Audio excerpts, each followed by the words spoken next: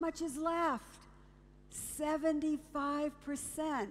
And he says, diet is likely the most important factor, even more so than exercise.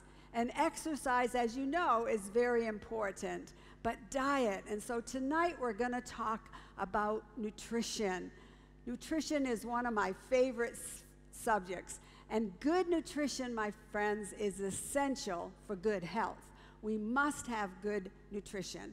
And so I'm going to give you some principles of good nutrition. We're going to just break it down into 3 simple principles of good nutrition. First, choose the right kinds of food. And here we have the right kinds of foods: fruits, nuts, grains, and vegetables. And then choose the time to eat and choose the amount to eat. And so let's look at principle number 1. For good nutrition, choose the right kinds of foods. What are the right kinds? Well, God tells us in Genesis 1:29, it says, and God said, who said? God said, see, I have given you every plant yielding seed that is on the face of the earth, and every tree with a seed, and it shall be for you for food. So God says, I have given you fruits, nuts, grains, and vegetables. And you see all of these beautiful foods that you can get right here in Kenya. Wow, all these fruits and nuts and grains and vegetables. That's the Eden diet, a plant-based vegetarian diet. And my friends, you can certainly get it right here. And a plant-based diet was the diet chosen for us by the Creator. And we can't really improve upon this diet because we need all of these fresh things. And the very best is to eat as much as possible in as natural a state as possible. And look, we have the greens, the spinach and the kale and the lettuce and the cabbage and the Chinese cabbage and all these fruits, the grapes and the apples. And did you know that saying is true? An apple a day, my friends, will keep the doctor away. And so medical researchers have now discovered that some foods are protective foods against the killer diseases of the 21st century. What are those protective foods? They are plant-based foods: the fruits, the nuts, the grains, and the vegetables. And population groups who eat a wide variety of these protective foods actually have a reduced rate of cancer and heart disease. Now, Dr. Chitters talked about cancer last night and some of the causes of cancer. And we're going to talk about that again tonight because documented scientific evidence confirms the validity of a plant-based diet. But let's look at cancer in Kenya, right here in Africa. And it is said to be the 3rd leading cause of death in Kenya after the infectious diseases and cardiovascular disease. And cancer is expected to grow in the sub-Saharan region by 85% by the year 2030. And the annual incidence of cancer right here in Kenya is about 28,000 new cases with an annual mortality or death of 22,000 cases. So look at that. That's 78.5%. Almost 80% of the victims don't survive from cancer. And I know this is the case all over the world. And those of you who are watching by Hope Channel or YouTube or some other medium, I can tell you that cancer is growing. So we want to look at how to prevent cancer because Kenya is facing a growing high demand for cancer treatments. So why not catch it before it comes? And you know, Dr. Colin Campbell, who wrote the China study that Dr. Chitty talked about last night, actually has given us scientific evidence of this whole food, whole grain, whole plant-based diet. And let's take a look at that and relate it to cancer, because we want to know how we can reduce the risk or even avoid cancer before it comes. And Dr. Campbell has two theories that I want to make very simple for you. Theory number one, he calls, and I'm kind of summarizing in his book, he calls it the local theory. And this is a treatment method of cancer that is surgery or radiation or chemotherapy. Now, he's very balanced, and he says, if you need surgery and you need to cut it out, cut it out. And you may even need radiation or chemotherapy. But why don't we get to the bottom of the line and say, what is the cause of the cancer in the first place? And so he has a second theory. And that theory is called the constitutional theory. And that's nutrition's association with cancer. Wow, you mean nutrition has something to do with cancer? Either what we are eating or what we are not eating. And then even the possibility for cancer treatment. In other words, these foods right here, all these wonderful black grapes and red grapes and cabbage and all these greens and nuts, wow, that's a possibility for even cancer treatment. And so but it seems that cancer professionals continue, my friends, to ignore the nutritional effect. This is what Dr. Campbell is saying, relying heavily on surgery, radiation, and chemotherapy. And we often even hear about hospital patients who are being given the ordinary fare or animal products following an operation. So here they go into the hospital, they have chemotherapy, they have radiation or even surgery, and then they bring them their tray of food, and it's animal products, the very thing that caused the cancer in the first place. And so the constitutional theory proposes that the disease of cancer has deeper origins, like involving the complex pathways of metabolism that characterize nutrition's function. And so they're saying, why not give these wonderful foods, why not give them that for their diet? And in our experimental animal research, Dr. Campbell found this. We found that increasing the carcinogen dose caused a linear increase in the formation of the mutations.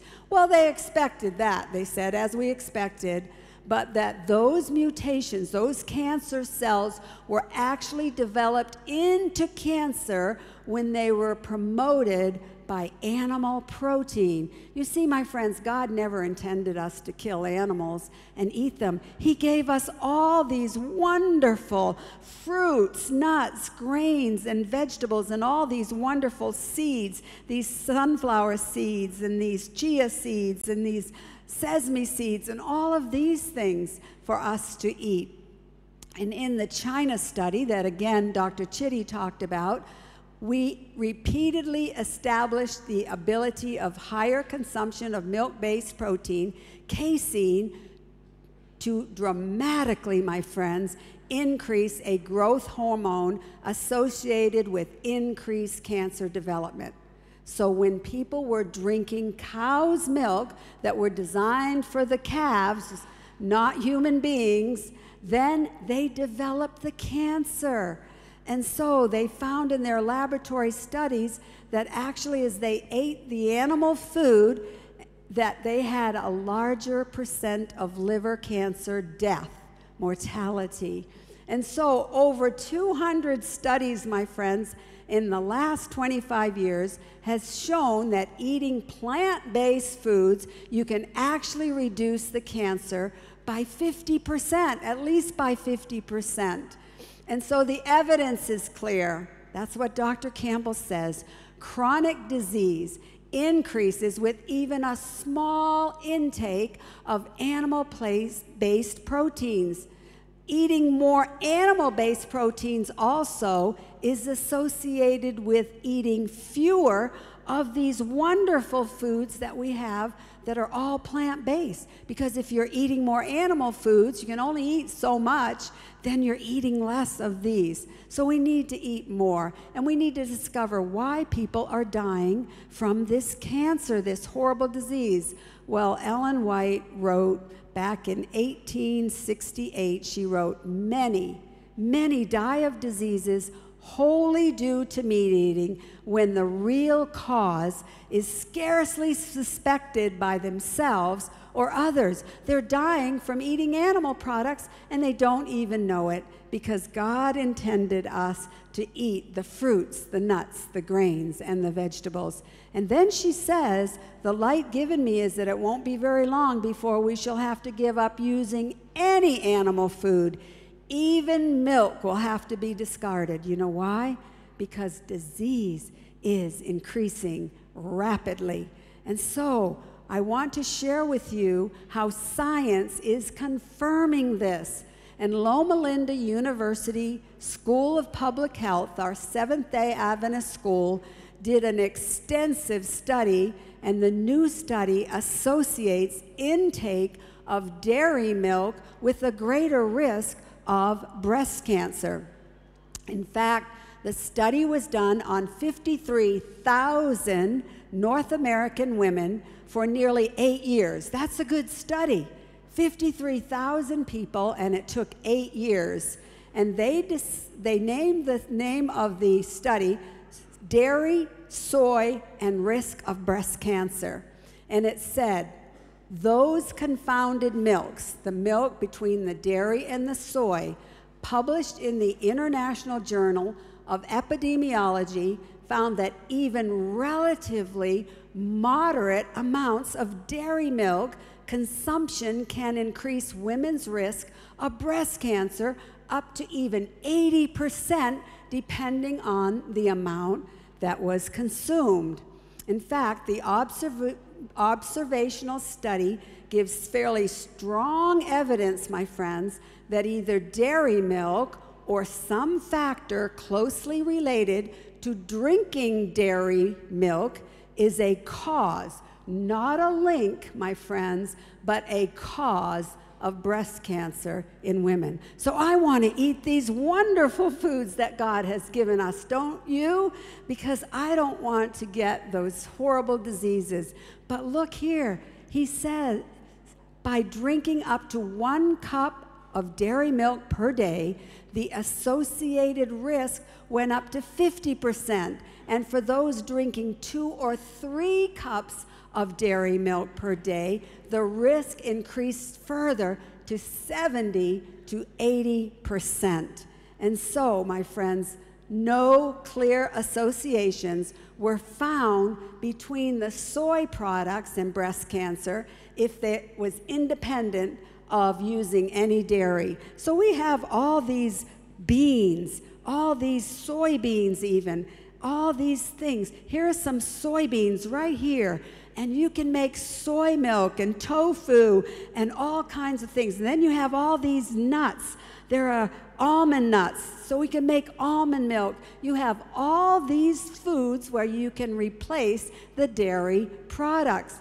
And so, first, a plant-based diet reduces the risk of cancer. In fact, but numerous studies also from Harvard University Medical School says that there appeared to be a strong link of eating fruits and vegetables, all of these things, with a protection against cancer. I want to protect, and I want my friends all to protect themselves against these killer diseases. And by eating these foods, you can do just that. Now, there's another advantage of a total vegetarian diet, and that is you can actually reduce the risk and even reverse heart disease. Science has shown us that you can reverse. In fact, the only way to reverse heart disease is on a plant-based diet, and that has been demonstrated by Dr. Esselstyn at Cleveland Clinic. And then plant food also has no cholesterol. There's no cholesterol in that nice Schamburger that I made, that I have in my cookbook, made out of oats and natural plant foods. There's no cholesterol in there. But animal foods are high, my friends, in cholesterol, and we want to cut down on the cholesterol. But someone says, I don't think I'm going to get adequate nutrition if I only eat these foods. Well, a total vegetarian diet contains adequate carbohydrates, and yes, we need those carbs, those good carbs, not refined carbs. And we need the protein, and we need the vitamins and the minerals, but all this has it. In fact, 1 cup of these nuts, 1 cup of nuts contains about 16 grams of protein. So we have lots of good natural ingredients in a plant-based diet. And they're packed with nutrients, proteins, vitamins, phytochemicals, and antioxidants. In fact, a vegetarian diet is rich in phytochemicals and antioxidants. Well, what are phytochemicals, you ask? Well, they are protective plant food chemicals that are only found in plant foods. All these phytochemicals. And what about antioxidants? Antioxidants are chemicals found in food that prevent or repair damage to the cells. They can either protect with all these foods, or you can even repair damage. And if you affect these cells, it leads to free radicals. And it's these free radicals, my friends, that set the stage for cancer, for heart disease, for other diseases, and premature aging. And then Alzheimer's, my friends, is on the rise around the world. In fact, worldwide, nearly 44 million people have Alzheimer's disease or a related dementia. And so Alzheimer's is growing. But Harvard University Medical School has done many studies, and in a book that they put out called A Guide to Cognitive Fitness, they said researchers at Harvard Medical School have identified 6 cornerstones to any effective brain health and cognitive fitness. They should all be done together, 6 cornerstones. And together, these can yield real results, leading to changes in both the brain structure and function. You want to know what these 6 cornerstones are? Well, the first one was eat a plant-based diet. All of these wonderful foods, my friends. Oh, these tomatoes are so high in phytochemicals. I eat tomatoes almost every day, and I had some today as well. And so we want to eat these plant-based foods. And did you know that the second one is exercise, another one of God's remedies? And then get enough sleep and manage your stress. Yes, Dr. Chitter talked about that. That's another one of God's remedies, having love and trust in God. And then nurture social contacts, and then continue to challenge your brain. So let's look at the advantages of a total vegetarian diet. We're going to lower blood cholesterol, lower blood pressure, lower certain risk of cancer, lowers even the risk of osteoporosis, and it's going to improve diabetes symptoms. In fact, you can reverse diabetes and enhance vigor and endurance. You're going to have more vigor and energy, my friends, and lengthen your lifespan. You're going to live longer. There are so many advantages. The science is clear. Eating the right foods, my friends, leads to a longer, healthier life. And so I've come up with what I call the hierarchy of foods. How do you know what to eat? Well, the first on the list is in the hierarchy of foods is actually those things just as they came forth from the hand of the Creator. All these fresh fruits. and vegetables. Just eat them fresh. And the nuts and the seeds. And did you know that these nuts, one handful of nuts, just take a handful of these nuts and eat that 5 times a week, and you will actually reduce your risk of cancer. You will reduce your risk of heart disease by 50%. And so that's, eat that in abundance. And then the next one is actually processed just a little bit because they're cooked. And you cook to make your bread and your legumes, your beans, and that's the next one. Eat those plentifully. And then you have nutritious processed foods like my homemade applesauce. We took fresh apples from the trees, and then my husband and I do about 150 quarts of homemade applesauce. No sugar in it, just the fresh apples, and we use that as one of our staples in our home. It's processed enough to ensure the seal so we can have it all winter, but that's the next one. Eat it plentifully. But then there's the dairy and the eggs. We should actually limit those until we can avoid them. And then the lean meats that we talked about the other night, the animal products, but they're clean foods, but we should limit them until we can avoid them. And then the unhealthy processed foods like the sugar-laden foods and all the ultra-processed foods and the soft drinks, we should actually get rid of those as soon as possible because that's destroying our health. And then there's the bacon and the cold cuts and all the processed meats and the unclean food. We should avoid that completely. And then, of course, avoid the tea, the alcohol, the coffee, and all of those things that are destroying our health. But look, let's look at Kenya's traditional diet.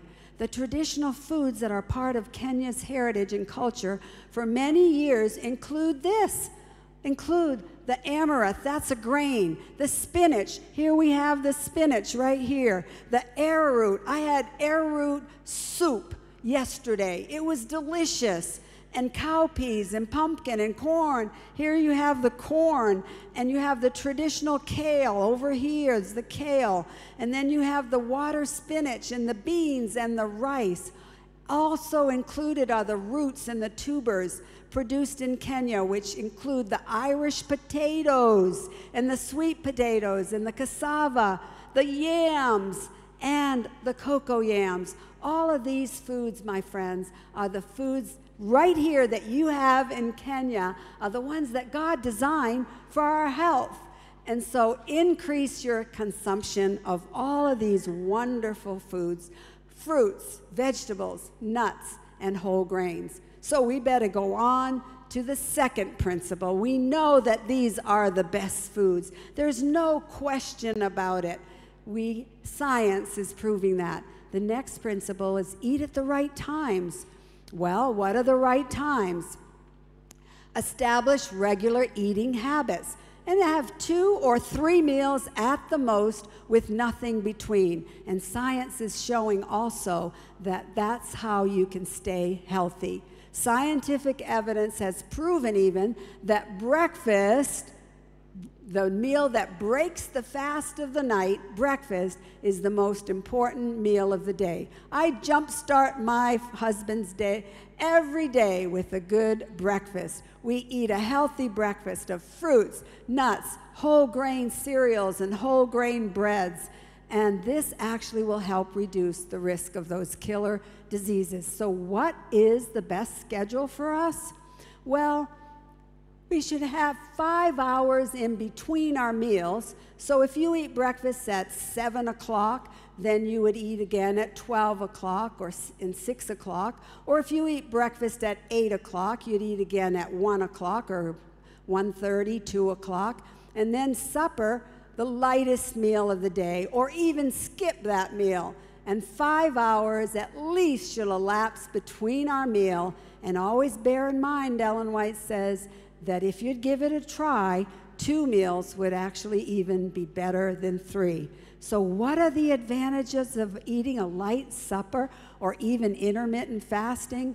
You're going to be able to control your weight. You're going to have an appetite for breakfast. Your food is going to digest more quickly. Sleep is even going to be better and deeper and more sound. And actually, you're going to have longevity because that's going to be increased. And so, intermittent fasting, my friends, is one of God's health principles for longevity. And again, science shows us that fasting for as little as 16 hours can help us against counteracting some of these diseases. So how do you do this? How do you do this? How do you accomplish this? Well, you can have your breakfast anywhere between 8 and 10 o'clock, and your dinner anytime between 1 and 4 o'clock, and then you have nothing in the evening. That's what we're doing right here in Kenya. We have a wonderful breakfast, and then we eat a wonderful main dinner here that is so good with all these foods that we're talking about. The butternut squash and the pumpkin and the peas and all of these wonderful foods right here. And then the last principle is eat the right amount. Well, how do you know what the right amount is? I don't know what the right amount for you is, but I know what the principle is. And the principle is simply this. If you're gaining weight, and women, if you have around the waist, take a measurement, and if you're more than 35 around the waist, then you have a problem. And so, and men, if you are more than 40 around the waist, you have what we call that visceral fat. And this is not good for your health. And so, but if you're losing weight, you're not eating enough. But if you're gaining weight, then you're eating too much. And so you need to eat enough to maintain your ideal weight. And so that is so important. So how do we know what to eat and when to eat? Well, we're told that all of the obesity lies in a sedentary lifestyle and eating too many calories and too much fat. So let's review all of this. Choose the right kind of foods. Choose these wonderful tomatoes where you're going to get lots of phytochemicals. And carrots. We had carrot soup for lunch today, and I'm going to get some vitamin A right there. And I'm going to get all of these good nutrients with this. And so plan well, make it nutritious, make it delicious, and make it colorful. You see all the different colors that God has given us. Isn't God great? He gives us not just one thing, but he gives us many things with lots of colors. So color means nutrition. Make sure your plate is full of color. And my prescription for you today, my friends, is simply this. Eat a wide variety of these fruits, nuts, grains, and vegetables that we have not only here in Kenya, but around the world. I have seen them around the world. And so, my teeny tips are, adopt a plant-based diet, follow the hierarchy of foods, eat from healthy categories every day from something here, and allow 5 hours between your meals. Eat a substantial breakfast. Eat dinner in the middle of the afternoon and nothing until breakfast, and you will feel better, look better, and be happier. So in 3 John 2, it says, "Beloved, I wish above all things that you may prosper and be in health, even as your soul prospers." So may God bless you as you follow God's way, because God's way, my friends, is always the best way.